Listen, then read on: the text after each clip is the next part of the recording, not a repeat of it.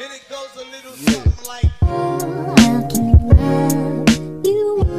Welcome to my grade 9 GCSE series, and today of course I'm going to be doing, I've got 3 9s in GCSE science, and if you don't know, I did triple science, so I did biology, chemistry and physics, and I got 3 grades from them.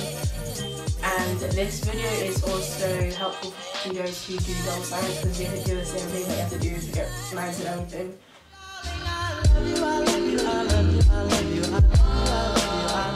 The main thing in science is to look at your specification and to understand it. So whenever you're revising, open that specification, put it on the side, or like split your computer screen into 2, put the specification on the side, which is what I do now, which I should have learned at year 10, which is just because your textbook and revision guide could go on and still not like mention one part of the specification, and when that part of the specification comes up, you will just be like, oh wait, they didn't teach us this. You don't need to necessarily be taught something to know that you need to know for your exam.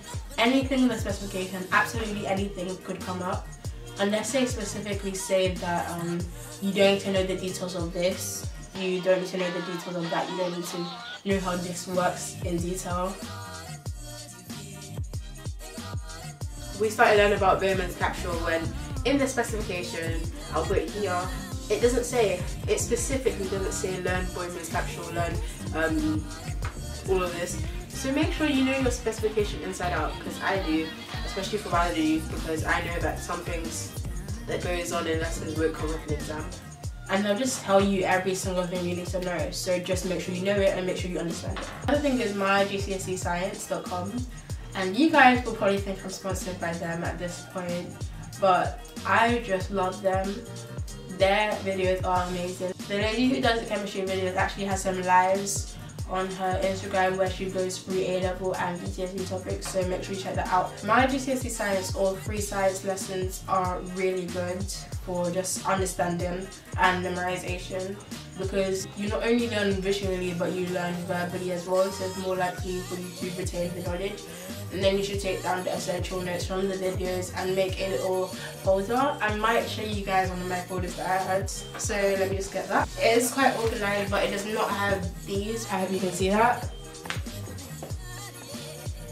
These are checklists for the specifications. They have literally everything that you need to know.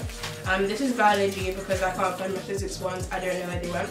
But my GCSE science has these on every single science, which is really helpful. It helps you highlight which things you know and which things you don't know.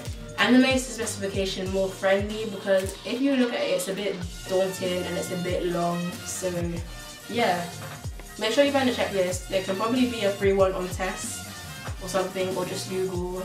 So make sure you get one. So if we look at my physics folder, this is where my essential notes were. So this is my first page on energy changes in a system. I always have some color coded things such as key info. I used to highlight almost everything, which is a problem, but make sure you don't do that. And I was always put essential equations in a specific color. I always learned how to put some spaces between my sentences, because it just makes it easier to revise from and it doesn't look so messy. I always made sure I printed out things instead of drawing them, because it just wastes time, and I don't think they'll ever ask you to draw a what is this, hydroelectric generator. I don't think they'll ask you. This is what I did towards exam season and towards the end of exam season. I made these questions on every single chapter. So basically it just had questions, like a lot of questions, which basically covered the specification for that chapter. So to test myself, I would read these, and on the back there's normally the answers, but I didn't put these on them. I put them on my Word document on my laptop. So yeah, I think this is really helpful. It goes through almost every subtopic inside the topic. So yeah, organization is key to passing the sciences. You can't really do it without notes unless you have photographic memory, but it's quite uncommon for that to happen. And another thing is, from my GCSE science or any other resource such as physics and maths tutor, just searching up science questions on Google Make sure you do them and make sure you mark them. Marking them and learning from the mistakes are the most important things to do. You can't just do a past paper and then look at it after and be like, oh, I don't want to mark it, because there would be no point in doing the past paper anyway. Because the point of past papers and exam questions are to highlight your weaknesses so you can revise them and you can try that paper again and try to get a better grade. Make sure you use higher grade boundaries when marking your stuff, because you have to be harsh on yourself. You can't give yourself a grade 9 even though you know in your heart that you got a grade 6, because it's just not fair on yourself. Because you will have higher expectations for yourself in the real exam, which can lead you to be pressurized. This will result in you having a worse grade than when you started off. So make sure you just treat yourself like a mean maths teacher and give yourself a bad level if you think that is representative of you in that paper. In the CGP science papers, there was like a rough grade boundary on the front, and it was like 70% for 7, 80% for 9, something like that. But it was just very strict, and I feel like it made me learn that you need to get a lot of marks. The grade boundaries are not dependent on any random factor, but on how everyone else did. So if everyone else did better this year, the grade boundaries will be higher, so it'll be harder to get a 9. So another thing is to blurt. If you're a fan of Undated Jade or most study grammars, you would have known that blurting is like the process of regurgitating everything from a topic onto a sheet of paper in a certain amount of time. This allows you to highlight what you don't know and see what you do know, and then you can compare this to like a revision resource such as your notes or a little flashcard that you wrote, or a little post-it note that you wrote that has all of the mini topics in that subtopic, so you can know what you missed out. And from this you can know what to revise, because there's no point revising every single thing that you already know. There's only a point towards the exam season to revise stuff that you don't know, so that you are prepared for when it comes up in exam. Because I assure you, something that you don't think will come up will definitely come up. So don't be assuming that just because you didn't revise it won't come up, because there's a high chance it will. And another thing is to do flashcards only for the things that you don't understand or remember. When I was doing GCSEs, people would make flashcards of like the whole specification, even though they knew it in their heart that they knew what was on most of those flashcards, which is just a waste of time. The process of writing flashcards is not really revision, because you can write something, but will it stay in your head unless you have practiced it over and over again? No. It's only if you keep recalling, active recalling. Reading and writing is not enough to get a grade 9. You need to understand and you need to be able to recall facts quickly. So make sure you always revise things you don't understand until you understand them, or until you memorize them. So you should aim to roughly like test yourself in anything in the book and know the right answer. But this is obviously like a very unreasonable task, but this is what they want us to do for GCSEs now, so you have to try your best to know everything. Or if not know everything, then understand everything, because the basis of GCSE is just understanding things. When you understand things, you don't really need to memorize them, it's just common sense to you then. So yeah, make sure you understand things and make sure you know things. Like the certain facts, like a equation for physics, so there was many electricity equations that you had to remember. And the way that I actually use equations is actually a big factor on how I got a 9. So basically, they will definitely not tell you the equation that will come up in each question, so you need to know which applies to which. You need to know how to use your equation booklet or sheet to help you. So there's certain equations, like 20 equations that you need to know off by head, I think. And you just need to use flashcards. So the way I did this was with my friends. I made flashcards and I would put the question on the front, like what equation links time, volume, whatever. This is not a real equation.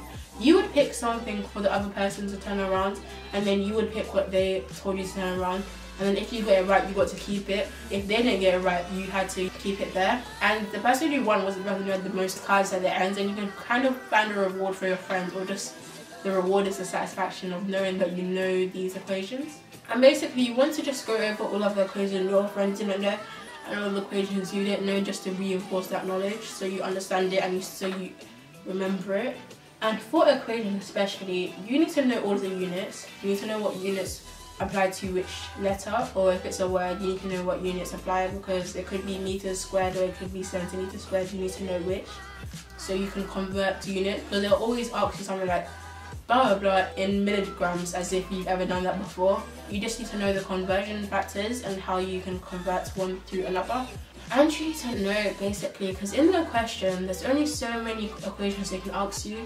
So if they give something like kilograms, temperature change, so you see the Celsius symbol and you see the energy symbol, then you know it's going to be the energy change equals mc delta T. So you should just use that equation, because you know all of the units that belong to that specific equation. So always make sure you look at the units before you answer the question. Another important thing is to make sure you teach your friends, especially if they don't understand something, because you teaching them not only reinforces your knowledge, but make sure that you can apply it to different situations, and make sure that you actually understand it in your brain, like you actually know how to apply it to anything that they can throw at you. For example, in the exams that we did, they made you do a lot of application questions. It wasn't just simply regurgitating facts, like give one name for blah blah blah, give one fact of blah blah blah. It's more about like using the fact to your advantage into answering a question. There's only so much they can ask you to regurgitate, because after a while it just wouldn't be a test on your ability, it would just be a test on your memory, which it kind of is anyway. Because to apply the knowledge you have, you must have all of the knowledge. It is quite a bad system, but it's what we have to do. So overall, I will go over my main tips for getting a grade 9 in science. That is to always use the specification. Always use resources like videos such as my GCSE Science or freesciencelessons.com on YouTube. And make sure you bang out the exam questions and past papers, especially those of CDP, because they are amazing.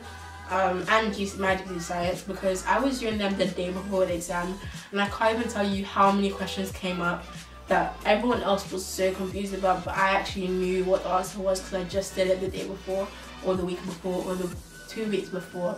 But it's just essential that you bang out these past paper questions, because you can know the whole specification, but if you don't know how they'll ask you things from the specification, then it's pretty much a waste of time. Right? They could throw anything at you, and you need to know how to answer it the way the marks do want you to answer it. And another thing is active recall. So only do flashcards for the topics that you don't understand. Do not do flashcards for things you already understand or remember, because it's just a waste of time. Blurt the topics you have just covered. Treat your marks as if they were your real exams, because they're just helpful to do that. Learn from your marks, learn from your past paper questions, learn from your exam questions, mark them, learn your mistakes, revise your mistakes using the videos or something else. Make sure you teach your friends if they need it, because it will help you and it will help them, which is just beneficial to everyone. So yeah, that's pretty much my summarization of what this video entails. Make sure you like this video if you enjoyed it. Leave a comment down below and subscribe for more content. I'll see you next time. Bye. And it goes a little something like. And it goes a little something like.